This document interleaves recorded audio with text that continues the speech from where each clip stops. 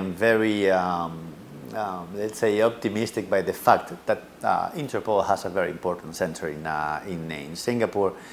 This means that all the work that Interpol does worldwide is going to be especially replicated in this part of the world, that all the standards, all the methodology, all the databases that you apply all over the world is going to hopefully have a special focus here in Southeast Asia, which is a part of the world simply key and strategic for the interest of Europe.